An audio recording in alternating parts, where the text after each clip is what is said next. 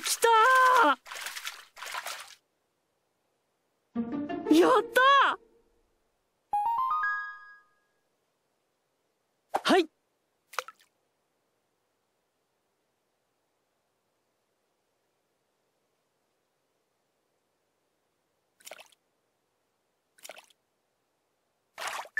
よーし。やったー。はい。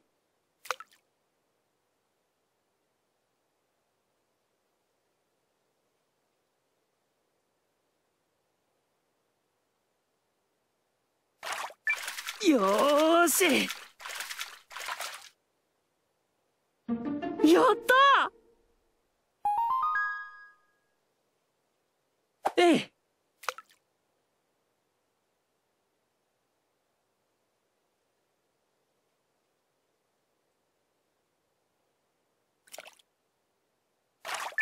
来た来たー。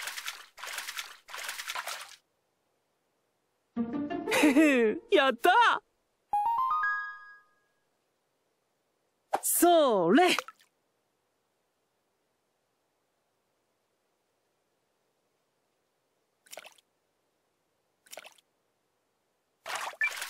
た来たー。取ったぞ。ええ。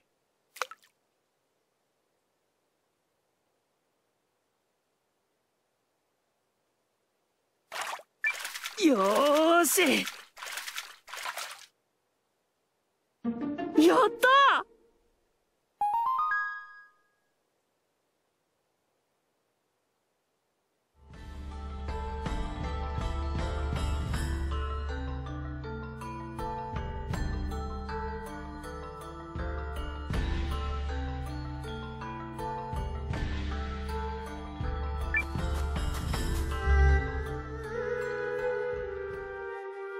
どうでしょうか、ユンマ様。お心は決まりましたか？今回の件は我がユークリスにとっても新たな時代の幕開けになるやもしれません。オルドリック公爵は魔導レンズの新たな使い方の研究も進めていると聞きます。ユンマ様、ご英断を。よくもまあ、心にもないことをそれだけ流暢に語れるものね。政治家向きの才覚よね。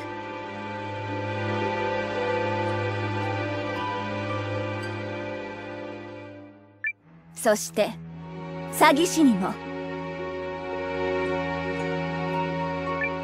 グリム博、言ったはずです。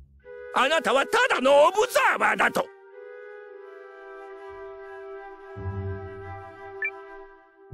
ユンマ様、これでは話が進みません。グリム博を退出させてください。お父様ならいくら客人でもこんな無礼を許すことはありませんでしたぞ。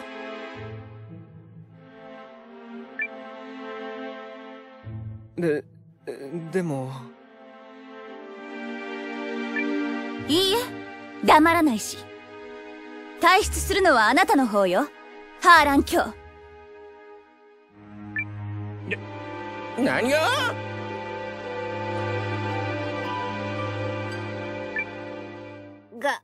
頑張ってね、ノア。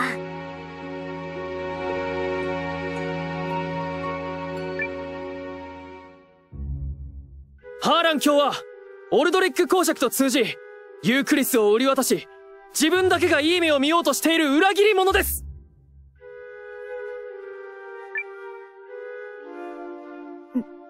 裏切り？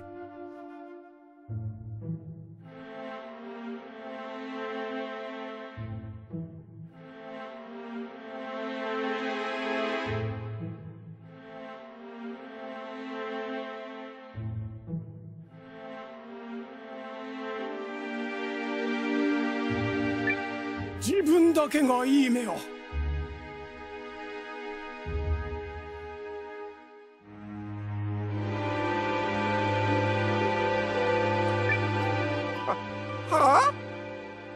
なんだ貴様は。同盟軍だかなんだか知らないが、ただの敗軍を集めただけのくせに黙っていろ。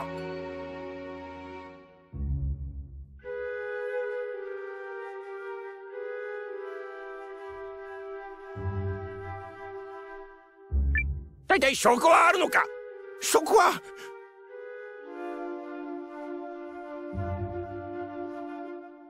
証拠はオルドリック公爵からハーラン卿へ宛てたこの書状。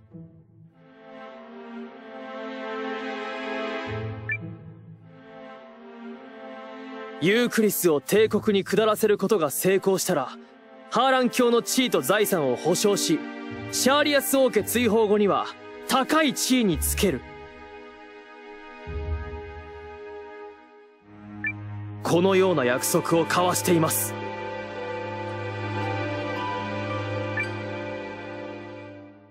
確かにこの筆跡は僕宛ての新書の公爵の字とよく似ているように見える。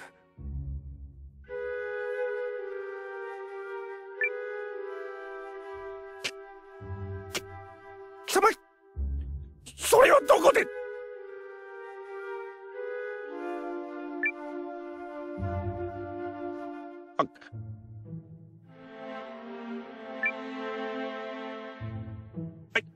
いや、そんなものは。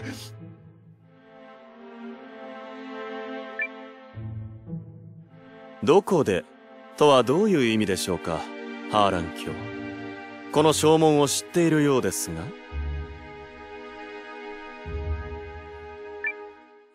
いや、その。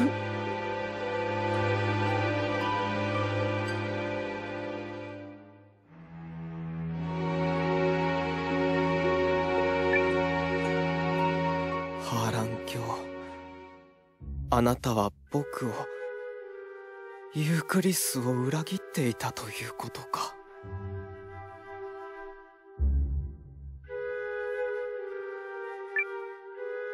違うんです。これは本当はユークリスのために私を疑うんですか。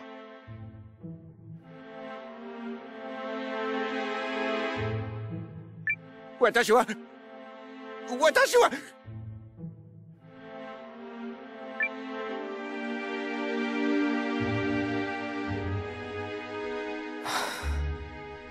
カシウス。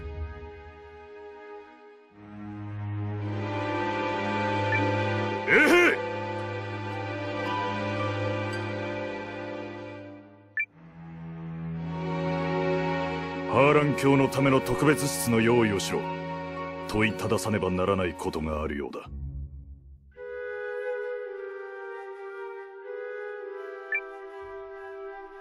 違う。私は裏切り者ではない。お父様の代であったら私もこのようなことはしなかった。だがユンマ、貴様のようなグズ息子ではユークリスは立ち行かなくなる。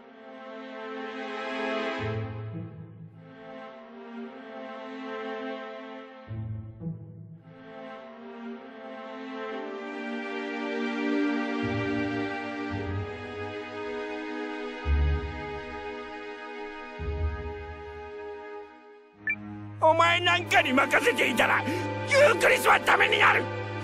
だからこそ私は帝国と手を。何をしている。早く連れ出せ。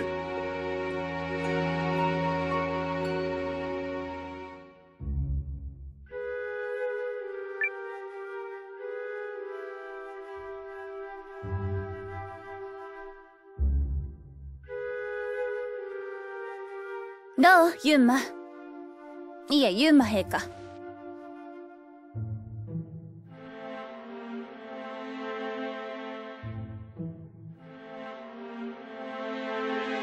先のハーランへの証文にもあったように、オルドリック公爵の真意は見えたでしょ。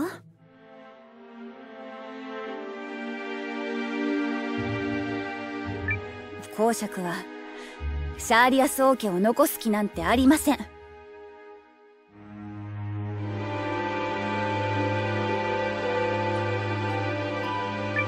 不敬な。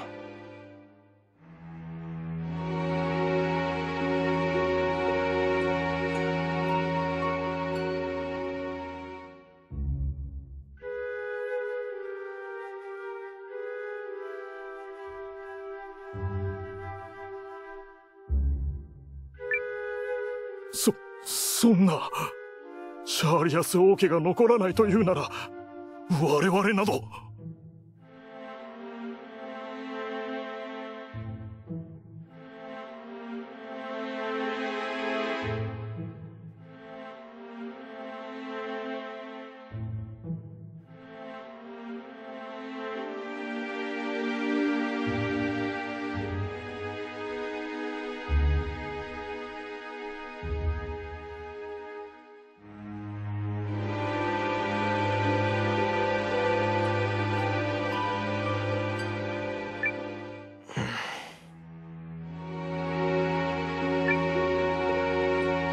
私も、そして私が頼りにするノアの率いる同盟軍も力をお貸しします。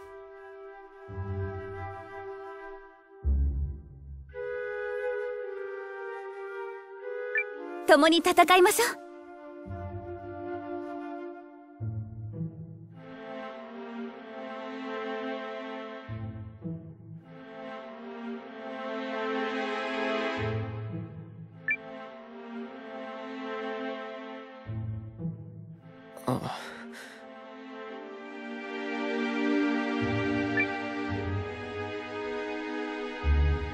ごめん、ペリエール。そしてみんな、もう少しだけ時間が欲しいんだ。ハ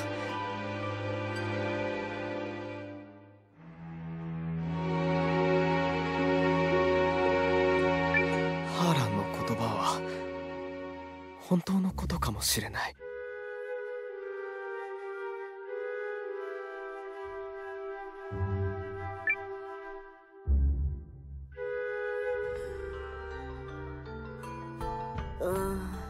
ダメだったね。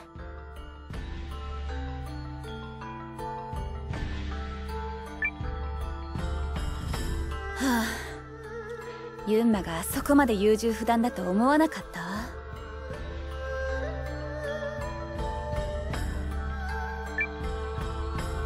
今日はもういい。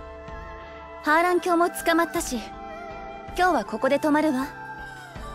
あなたたちも好きにしなさい。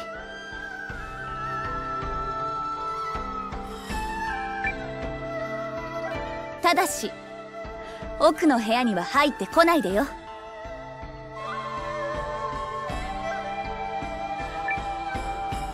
ベッドいっぱいあるんでしょ？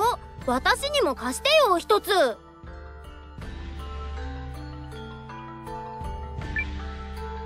一つだけよ。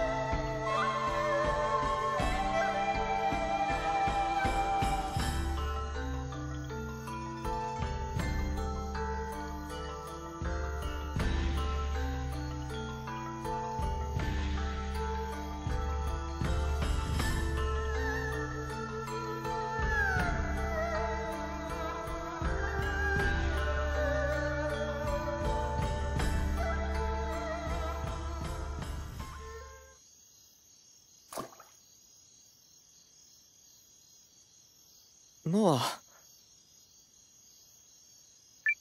お一人ですか？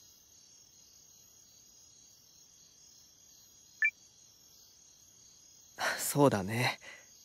この時間はね、衛兵の交代もあってね、抜け出すことができるんだ。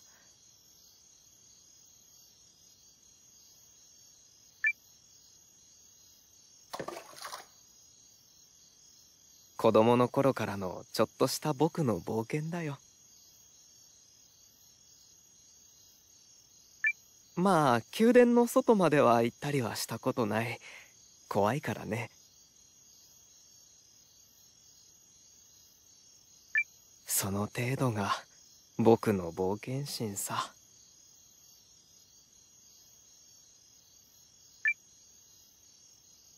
マールリッチから聞いたよ。君とペリエールがハーランの屋敷に忍び込んで、あの証文を奪ってきたんだって。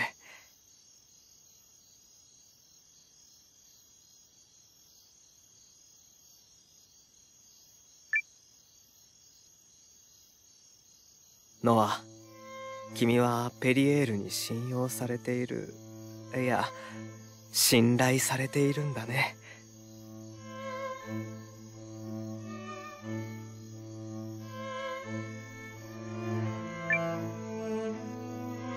羨ましいよ。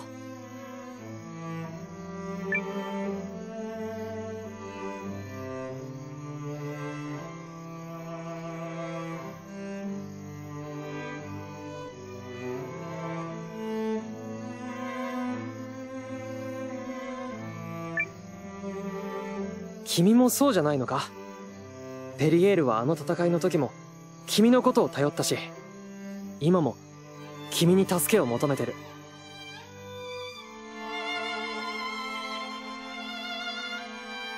そうだろ？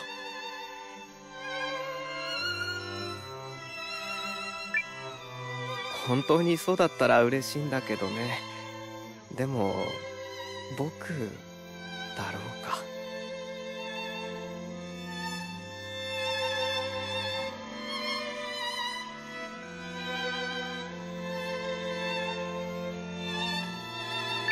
それとも単にユークリスの王の座を引き継いだからってだけだろうか。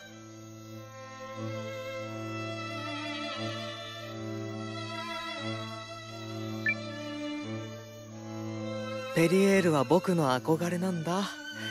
小さい頃からはっきりとものを言えて、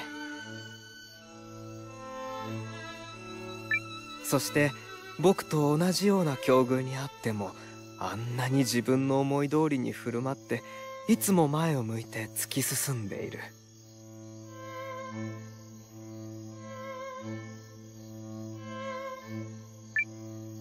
俺は田舎の村で育ったからよくわからないけれど、君も大変な中で戦っているように見える。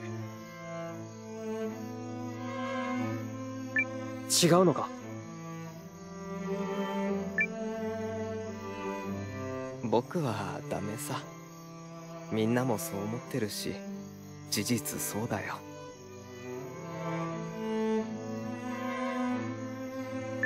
僕だって王の座を引き継いだ時には少しは頑張ったんだ。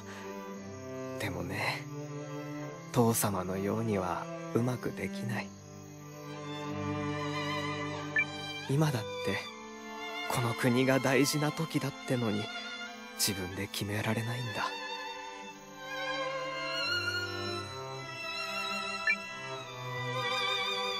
僕が決めたことで多くの人が不幸になるんじゃないかと思うと、足がすくむんだ。ハーランが言った通りだよ。僕はダメでグズな王様さ。こんな王様についていきたい人なんていないよ。僕は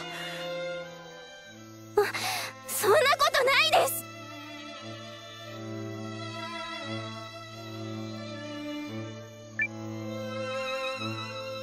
違います。ユンマ様はダメな王様なんかじゃないです。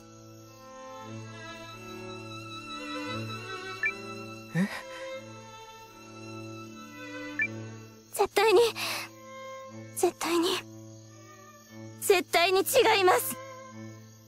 ユンマ様はただお優しいだけなんです。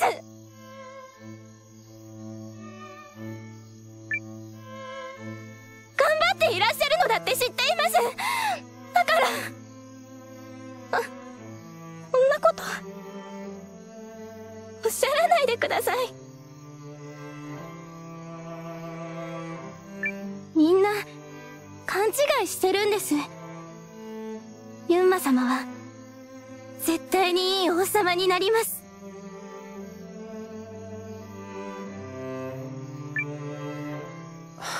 ユイリ、ありがとう。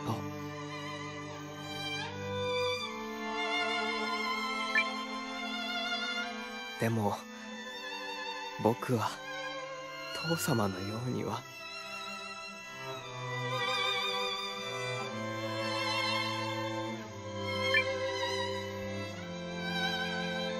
彼女の言う通り、皆勘違いしています。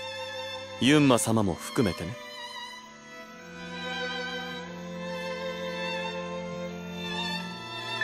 もちろん、今のユンマ様は前王のようにうまくできてはいないでしょ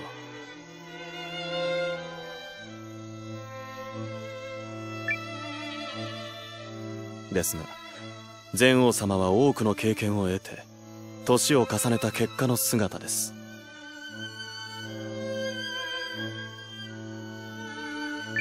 それと、歩み始めたあなたと比べ、うまくできないと軽く見るのは浅はかなことでしょ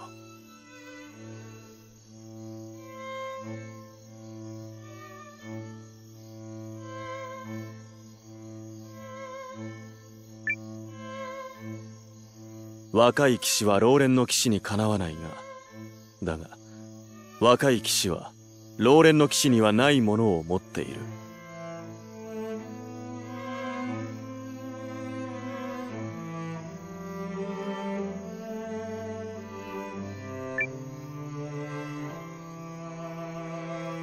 それは未来です。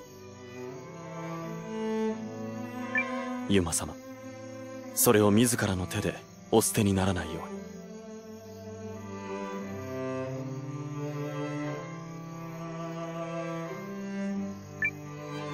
うに。マルリッチ。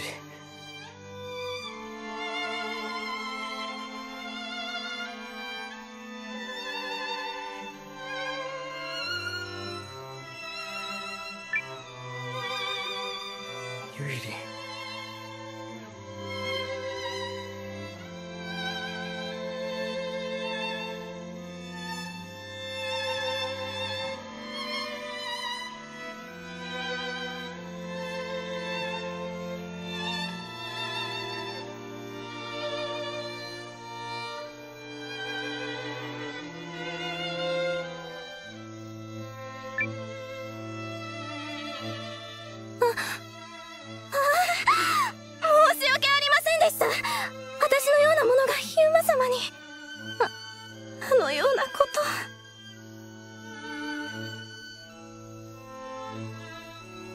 どのような罰も。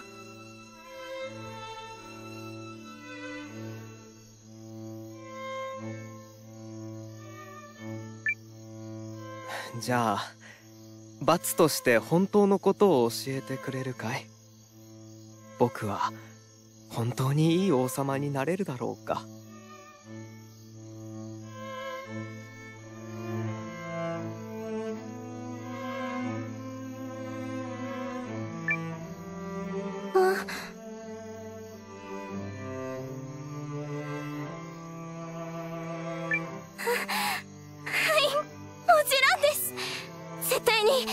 とても優しくてとてもいい王様になります。絶対にです。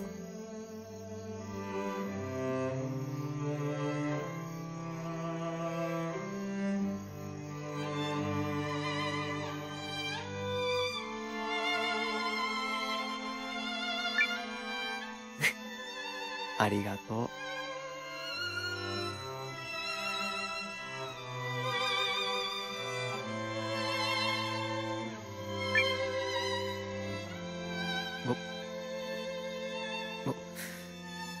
僕は。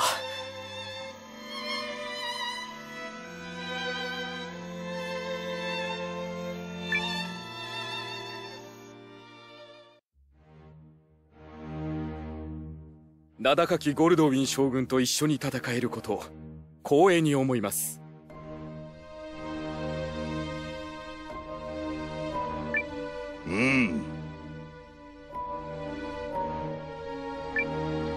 いかがですか、ゴルドウィン将軍。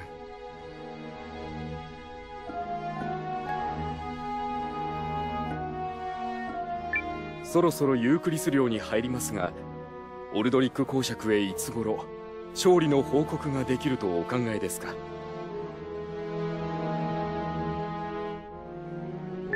いかような文でそれを伝えるか考えておかないと。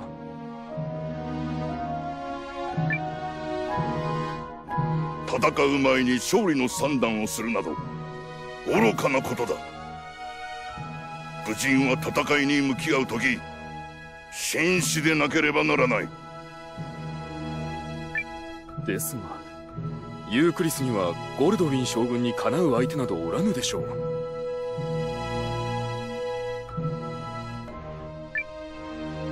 ユークリスにはカシウス将軍がいる。よく兵を率いる堅実な将だ。他にも厄介な知恵者もいるとも聞く。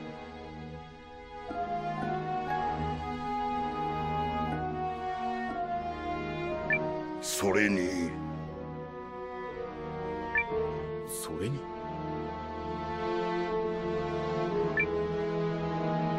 私は皇帝陛下のために戦場に出るのだ。今回の遠征、陛下からの命が下ったのには公爵が随分と動いたようだが、決して公爵のために戦うのではない。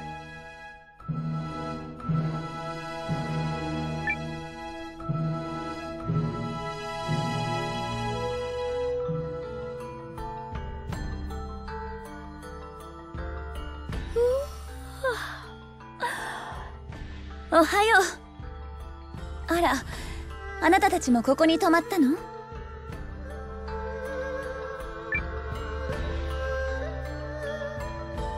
ねえねえ、聞いて。ペリエルって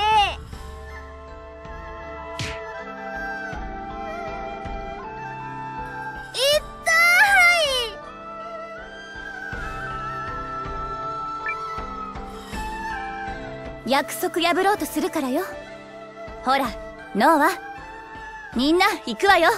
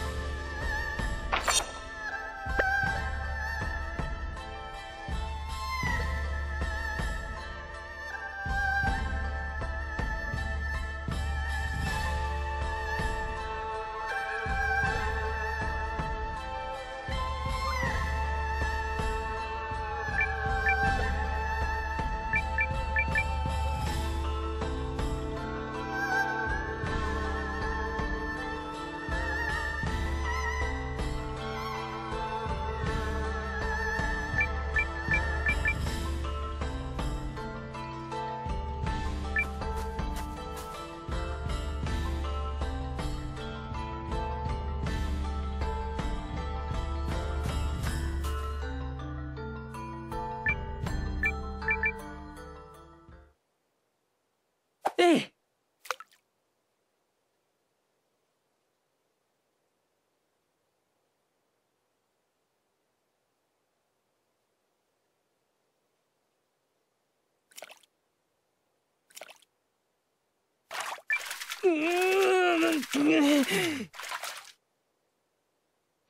取ったぞ。えい。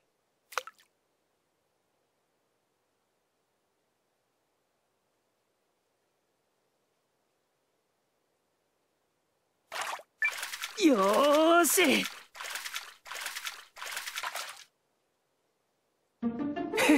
やった。えい。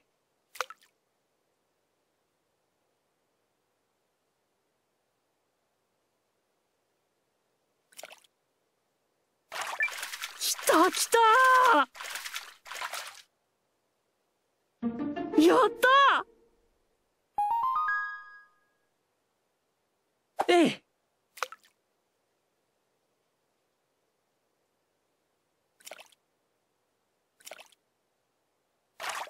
来た来た。やった。それ。